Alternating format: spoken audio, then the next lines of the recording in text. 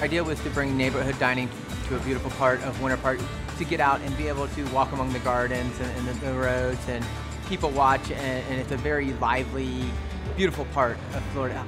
I really wanted to do seasonally directed and ingredient driven food. And that was always been my passion and my drive to really push the envelope with that.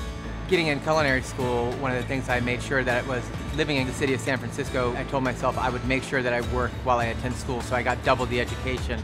I ended up luckily getting a job at Star's Restaurant, which was Jeremiah Towers, and he was the forefather of California cuisine.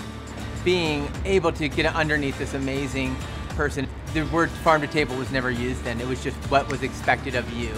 And it was the only thing that made sense. And in Florida, our seasons are very backwards.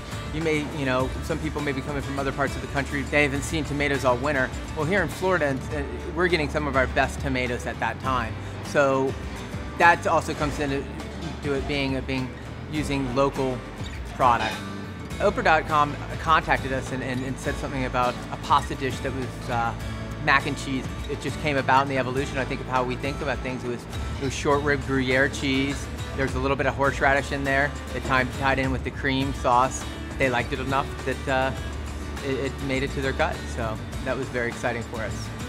Be it New York or San Francisco or Chicago, we're definitely competing with those cities on what we're putting on a plate, how we're getting our ingredients, the way that we're interpreting our food to our customers, and the response that we're getting from our customers themselves.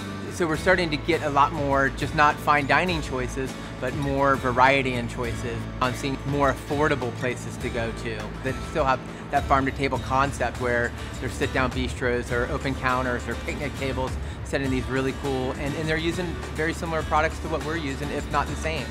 We know that there's restaurants out there that are trying to be just as good as us, if not better. And that's where you come back to that one plate. Well, that one plate has to be the best it can be.